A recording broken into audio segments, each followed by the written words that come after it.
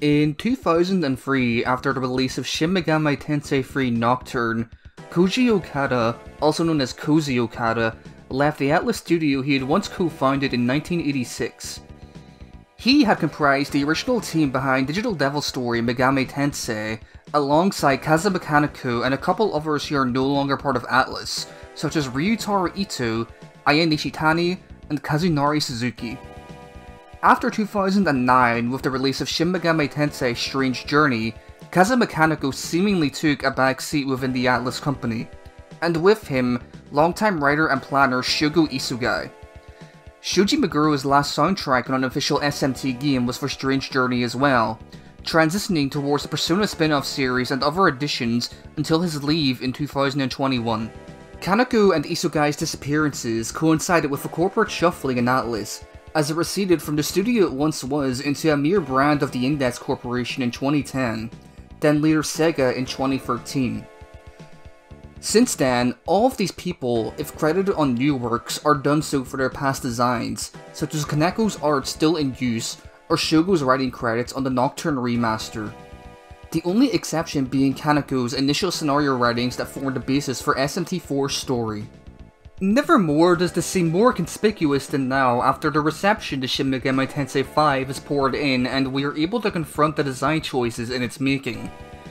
We must remain aware that these changes were pronounced after Atlus's merger from 2010 to 2013, making it inherent to the latest two main installments, SMT4 and 5. Within these new teams of writers and designers, it feels there has been a fundamental problem peeking through in both installments and shared as well as the series goes forward. That is, that Shin Megami Tensei is suffering from losing its identity, as it has transitioned ahead. But I'm not simply pinning this on the loss of the original staff, but rather in how this relatively new staff has taken on the mantle and dealt with the foundational structure of Shin Megami Tensei itself. Though it should be noted that this may partially be a product of corporate oversight. Particularly, we may look at what made Shin Megami Tensei stand out since its inception. For one, its element of mythology. For another, this quote-unquote new SMT has also attempted to capture what made previous games intriguing, from SMT4 to 4 Apocalypse being a sort of retelling of SMT1 and SMT2, and SMT5 being a spiritual sequel to SMT3. But quite frankly, in neither case has this really worked, and I believe this is a symptom of the company's inability to grasp old SMT, or perhaps their lack of care for what SMT entails. The one thing that always lured me into and fostered my love for Shin Megami Tensei was its use of mythology. Sure, you may have series like Final Fantasy and Fate that have mythological figures in them, but never does this pass a surface level usage of their namesake. Or, if it does, it takes significant liberties with the respective legends to fit into what is needed for the story rather than what fits their mythology. To be sure, there's a range on how you can balance mythology and story, but in recent installments, it feels as if SMT has crashed to the latter side. Alongside this, as the story begins to take precedence over the mythology being interwoven into its narrative, it feels as if humanity takes precedence and indeed erases over the importance of angels and demons. It's not as if previously the series were perfect in mythological accuracy. After all, the design behind the demon Skadi reflected an inaccurate and outdated interpretation, and Arahabaki's narratives may have been influenced by forgery. But as the series has moved forward starting from Shin Megami Tensei 4, this has become more than what was an authorial idiosyncrasy, feeling rather like a lack of much of any authorial voice, along with corporate meddling. To start with, demon design and portrayal starting from Shin Megami Tensei 4 has undergone a stark change, reflecting a development in the treatment of mythology.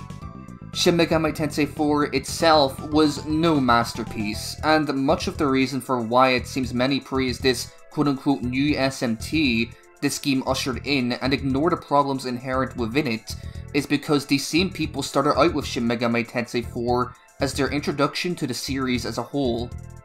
This game is also very noticeably transitional when it comes to art design as well, as it cycled through Masayuki Doi, Tamutsu Shinohara, Yasushi Nirasawa, Kiyoma Aki, Yoshihiro Nishimura, and Keita Amamiya.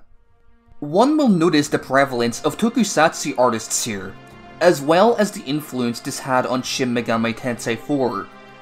The problem with this new art design, general art criticisms aside, is that few of it actually accommodates the mythology it is depicting, or if it does, it depicts it erroneously, and it similarly contradicts the series' design prior.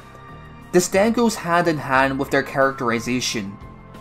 When one goes about depicting mythological figures, there is a fundamental difference between, say, Fate and Shin Megami Tensei.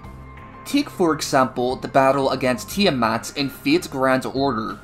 Sure, it incorporates surface-level or popular aspects of the mythology of Tiamat, but design-wise, and in the treatment and role of the story, she could be replaced with anything else, or not even be represented as a mythological figure at all. Though both Tiamat in Fate and Shin Megami Tensei Strange Journey share their role as mother goddesses, and an origin point for humanity and other beings, their relation is entirely different. Fate's Tiamat is almost incidentally a mother goddess, and becomes an antagonistic force out of a perceived necessity of survival against her creations, rather than any real and active role as the mother goddess she is. She's taken out of her seal on the world on the reverse side back into material reality in order to destroy humanity. Art-wise, she is depicted as little more than a buxom woman and then a bright red evil demon with horns and dragon-like wings. Shin Megami Tensei's Tiamat, or at least Strange Journeys, is also acting against humanity but still fulfilling her role as mother goddess by birthing and rebirthing demons. Her actions against humanity are innate to her nature as a deity, and part of the Schwarzfeld, awakening upon its activation for this purpose.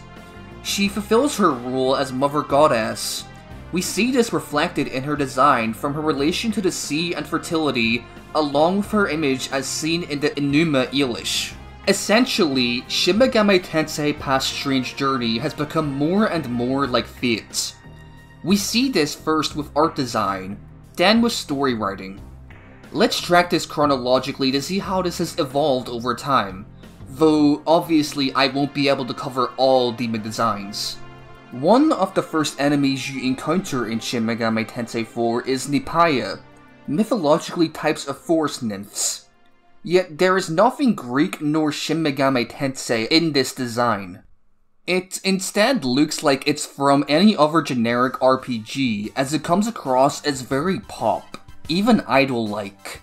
Though the Minotaur boss by and large has the best design, later bosses do not fare as well, such as Asmodeus. This one has little to do with any previous depictions of Asmodeus, or his nature as the sin of lust or as a king. Overall, both in story and design, he's just a generic demon, and could be replaced with anything else. The demon Dullahan looks fine, but it's weird that mechanical designs have become an artistic theme, especially when in this case it doesn't even reflect anything on the part of Dullahan, as you could argue for the angels later. The archangels and angels of Merkaba's realm are too portrayed as mechanical, fitting with the theme of law stripping all individuality unique to SMT4.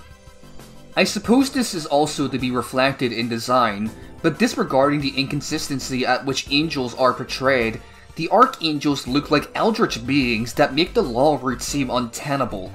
After all, it hardly appeals to the divine nature of the biblical angels and their ideals when they take on an outright demonic look. Michael even takes on a serpentine appearance, being fused with a snake rather than traditionally depicted as slaying it or standing above it. Lucifer and Merkaba don't escape either, with Merkaba's serpent tail, or Lucifer's alien look and skinny jeans. Lucifer as a character takes on a completely active role rather than as the influencer he was in previous games. Similarly, we see Merkaba chide Isabu for reading manga, which, in the context of a series that markets to otaku, makes Law look more silly than anything, owing to this game's bias for the neutral alignment. And though both are a little more polished in For Apocalypse, Lucifer more so than Merkaba, the depiction is still notably distinct. Mythological figures are informed by their observation and are thus unchanging in form. Yet, Odin takes on the look of a Kamen Rider rather than the magician and sage figure he was. Dagda walks about as some edgelord nihilist Skeletor who rants against the power of friendship, instead of the jolly and fatherly quote-unquote good god he originally was described as in Human Observation. While Shin Megami Tensei designs have typically incorporated the old and the modern, as per the very concept of the story, the modern never smothered the old, as that would completely defeat the purpose of wanting to depict mythological figures in the first place. Cleopatra is not a deity of any sort to begin with, and is associated with snakes purely out of the legend of her death and nothing more. Idun is clearly modelled after an idol, despite being a Nordic goddess. Mitra and Buddha have no connection between the two in any capacity. Satan across Shin Megami Tensei and in For Apocalypse functions as the Judaic variant, which is an angel loyal to God, yet his depiction in For Apocalypse is that of the New Testament Satan, with the 7 heads and the chains that drag him down to hell. Amanozaku looks like a pixie and mascot character, and acts like one too, and Lucifer's form in Shin Megami Tensei 5 is terribly gaudy and ridiculous. But I'll get more into Lucy in the next section. There are many other designs to pick apart and probably other bad trends that I won't be able to note in this video. But the worst trend by far has been Shin Megami Tensei wanting to transcend its mythological boundaries, not simply in depicting the existing figures, but in how these figures integrate with its narratives. The arbitrary necessity of Walter and Jonathan to fuse for Lucifer and Merkaba to regain their full power must have certainly been a prelude to the Nahobino concept.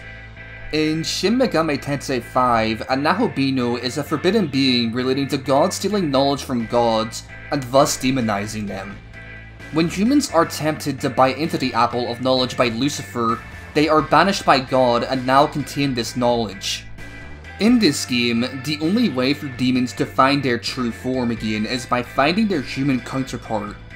This is ignoring the fact that they are displayed in their full form to begin with, but I digress. The fundamental problem with this concept is that it diminishes mythological figures into being little more than second-class entities to humans, and creates no difference between angels and demons. For the Nahobino is a special in-universe entity that is greater than any god or demon that the series depicts. And, of course, you are such an entity. The quote-unquote true neutral ending, much like the neutral ending in Shin Megami Tensei 4, most obviously favoured in canon, suffers too from the same problem of feeling debilitatingly loathsome towards the very mythology the series is centered around. Both these endings end in essentially eliminating all demons and angels to create Tokyo, or even a world without them. Not only is this per series rules impossible, but it's not even desirable. Why craft such a world with mythological creatures made very real yet ultimately make it a mission to discard it all? In the past, the neutral alignment often meant a balancing act between the two forces for the sake of humanity. Shin Megami Tensei 1's neutral won't even lead you to lousy. But these new endings are outright rejections. Rejecting the entire thing the series is built on, and not simply killing Yahweh or Lucifer, but erasing demons. The Shin Megami Tensei 5 true neutral ending comes across more as a Persona ending where their newfound powers are erased at the end and everything goes back to normal. Even in Strange Journey, the threat of the demons is continuous. The Schwarzfeld is an inevitability because demons themselves are a part of the world as much as humans. New Shin Megami Tensei comes across as prioritizing JRPG power fantasies than giving respect to the mythology it depicts in its narrative. Another problem one runs into with this Nahobino concept, especially with Abdiel's ascension into such a being, is that angels can't be Nahobino, because knowledge was only taken away from rival gods, resulting in their demonization. Angels and archangels, if not of purely divine or human origin, are at the very least not originating from gods or demons. Metatron and Sandalphon being from Enoch and Elijah being an example of human origin. However, Abdiel becomes a Nahobino by fusing with Dazai. To explain this, Melchizedek in a side quest relates that the Seraphim were once gods that served a Baal. This, of course, reflects no reality and is entirely made up to explain the mythological whole to back up an isolated plot point. An easy example of it preferring its own internal story over the mythology it's depicting. Another problem with the Nahobino concept comes in Tao, or as she becomes later, the goddess of creation. Nahobino in Shintoist mythology seem to be purification deities created from Izanagi to cleanse disasters wrought by Magatsuhi. Perhaps Tao is supposed to be Izanome, which is born alongside Nahobino, but I really don't know considering the Nahobino concept is a Shinto idea become globalized, and Tao is given a generic title as goddess. It's much like the goddess of Tokyo in Shin Megami Tensei 4, which doesn't exist and is entirely a plot device. Curiously, the goddess of creation is a member of a unique Panagia race, which is of Greek Christian origin, and Tao herself is referred to as a saint, an unusual cultural combination to say the least, and for what reason, who knows. The issue of bear emulation seems to have become apparent to everyone with Shin Megami Tensei 5 attempting to reproduce the formula of Nocturne. Before this, however, we had the Shin Megami Tensei 4 duology mimicking the first two games. I, as well as most others at the time, passed this off as a tribute, but in retrospect with Shin Megami Tensei 5's similar failure in direction, this shouldn't have been excused. To explain why, we should take a look at where Shin Megami Tensei 5 failed.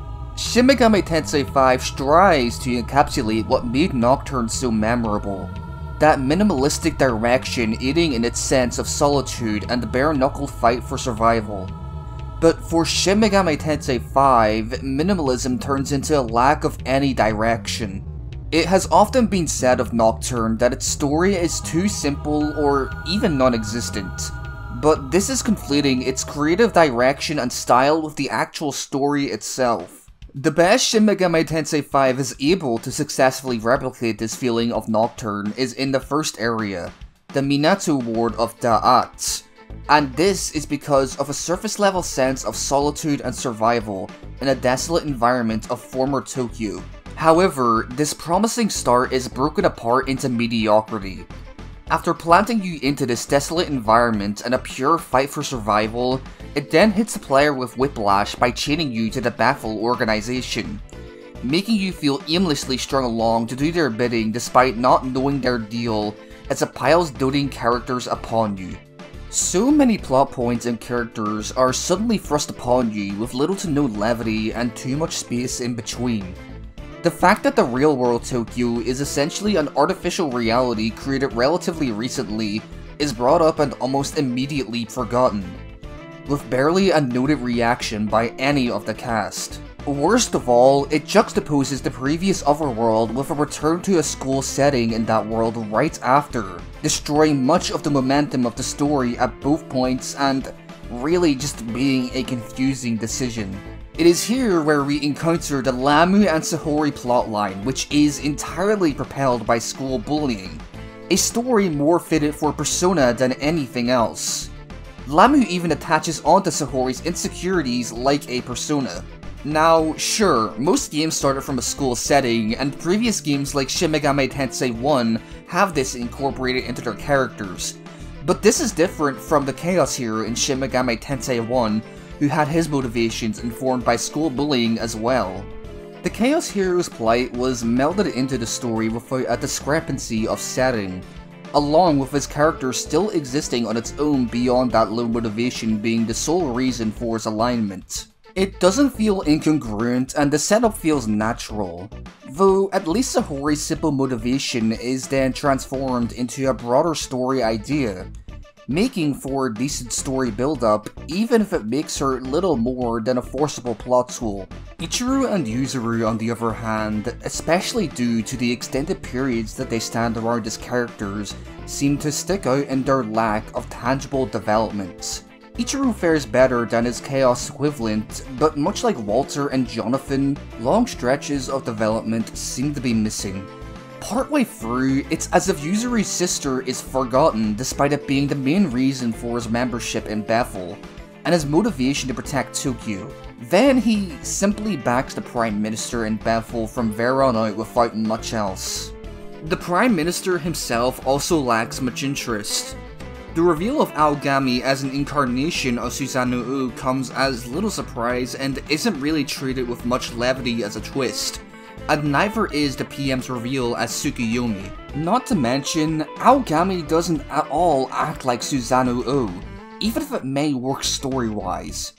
Susanoo, both in mythology and in previous incarnations of the series, is characterized as a god of rage and war, yet Aogami is just your usual boring stoic guide for the protagonist. Ichiru's development, though with more organic events, still doesn't quite go from point A to point B in a tangible way, to the point that his eventual transformation is out of nowhere and quite laughable. It's just a complete change to his character with some plot build-up but no necessary characterization behind it. It's as if characters only exist to fulfill their roles as Law Hero and Chaos Hero. Walter and Jonathan suffer the same when, much like the Nahobino, they fuse into their representatives, but even worse ideologically. Merkaba and Lucifer are of a much more extreme ilk than what had been built up for the characters. Especially Jonathan. Merkaba's ultimatum is dumped upon them of its extreme implications which would pressure Jonathan's morals, but instead his hesitance comes solely from the threat of death. Even the beginning of Shin Megami Tensei 4, where it attempts to emulate the dream sequence of SMT1, feels like a surface-level imitation, where the characters spell out their story role to you rather than the vague, mystic nature of the original, along with their simple motivations that develop into something bigger. The SMT4 characters practically make it known to you from the start that they function as little more than the player's binary philosophy roots, at times contradicting what little amount of characterization they have. It's curious that both recent installments have insisted on following the strictness of straight Chaos and Law Hero reps, seen only in SMT1 and Strange Journey, especially as SMT2 and Nocturne, which they also attempt to emulate, broke free of these previous linearities. SMT4's early promises peak around the Minotaur stage, where, much like SMT5, it is able to capture the feeling of the original it is emulating, along with standing on its own as well. But no stage past this can compare, as it feels like it's going through the motions the entire time. The trifling alignment in SMT4 is made even worse in the neutral routes, where it stops you dead in your tracks to collect literal hope from humanity into a cup by doing a load of side quests. Not only does this have no meaning, it is entirely contrived, and feels like a shonen manga long past its peak. It also completes the Goddess of Tokyo plotline with a Burroughs reveal, but who cares? It's entirely insignificant outside of the most superficial of ways, and in SMT4 Apocalypse, it's whatever there anyways, with Steven even being the one to abandon it. Another point of comparison comes in the handling of two returning characters, Steven and Lucifer. While doing things differently can be welcome, inconsistency and resurrecting old points just to poorly service a weak story point is not. With characters as well as plot points, it feels as if it's simply reminding you of past ideas to assure you that it's still Shin Megami Tensei. Like, remember Steven? Remember Lucifer? Remember Jack Frost? Remember Yahweh? Remember Demonicus?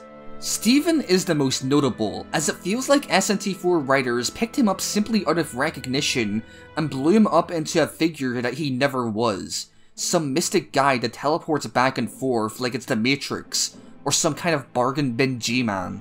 Previously in 1 and 2, he was just a scientist. He improved his demon summoning programs for seemingly humanity's benefit. He once appeared as a practical experimenter, and then in 4, prattles on about the goddess of Tokyo and becomes a fanservice super boss. Lucifer is a whole other can of worms. His consistency as an elusive manipulator in the backlines is replaced with a raging teenager in 4, then a gaudy forced final boss in 5. But it's his depiction in 5 that annoys me the most. In SMT5, Lucifer successfully rebels against the god of law and absorbs his knowledge, becoming essentially the most powerful being.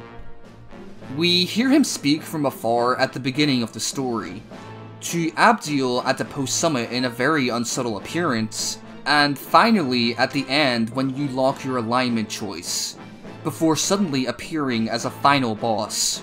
He insists that a system will exist afterwards that will ensure the return of Da'at and the cycle of Nahobino slaying Nahobino to shape the world again, and that this is somehow stopped by just slaying him. Despite having flashes of build-up across the story, his entrance feels forced. Like the writers realized they didn't have a final boss due to Yahweh not existing, so Lucifer was the next best thing.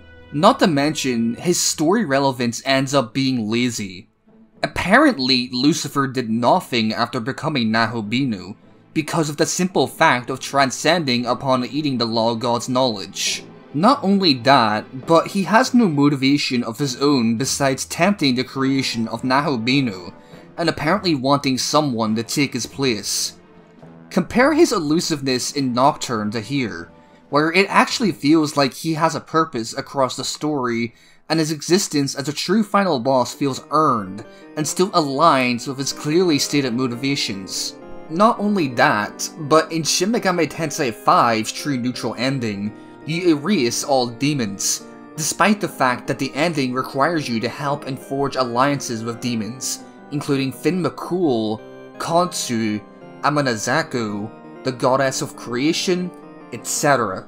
And then, finally, Lucifer stamps his signature onto it, despite him in previous games directly stating his ultimate allegiance with his demonic kin. Shin Megami Tensei 5's failure to recapture Nocturne's luster seems to have stemmed from the lack of creative direction, along with a failure in negligible storytelling.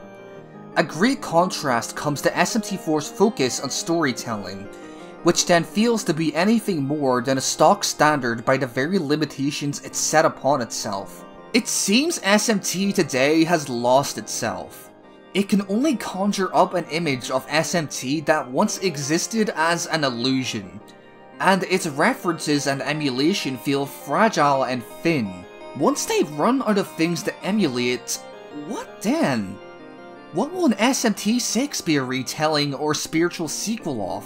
Some future installments seem keen on dropping the Shin Megami Tensei label altogether, which, for better or worse, seems to ironically be the future of the franchise. And to clarify as well, I do not hate Doi. He is a talented artist, and it will be interesting to see him continue to grow.